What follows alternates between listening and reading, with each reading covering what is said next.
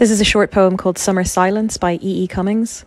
And what I love about it is how it captures the silence and the sense of smallness when you're outside on a midsummer night.